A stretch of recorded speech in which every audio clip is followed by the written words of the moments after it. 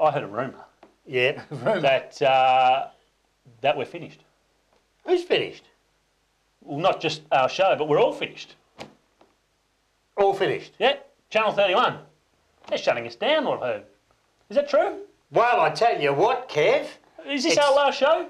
It's not true. It's not true. You sure? It's not true, but it could be.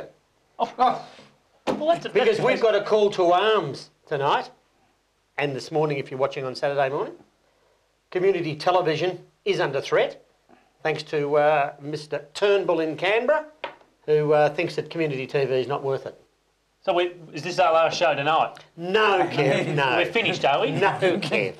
Right. No. So how long we got? Next week? No, look, I tell you what though, the end of the year 2014 is the deadline, and the government is prevaricating whether they will continue with community television. Prevaricating. Can you clarify that one for me, Benny? You got the dictionary, Kev? It means what that means is there's a politician in Sydney who doesn't understand how strong community television is in places like Victoria and Western Australia, and just has no idea what it means to the community. So what we want is for our viewers, every Local Footy Show viewer, to help us make sure that community television survives. Well, easy to say, Darryl, but I mean, what are they going to do? How are we going to do that?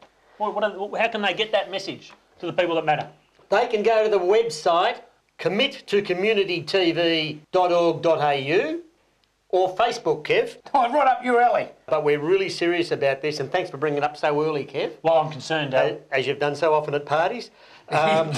We really want to make sure that our viewers get behind us and tell the politicians in Canberra community television is very, very important. There's nobody else throws a spotlight on community football clubs for a start, not counting all of the other great community programs on Channel 31.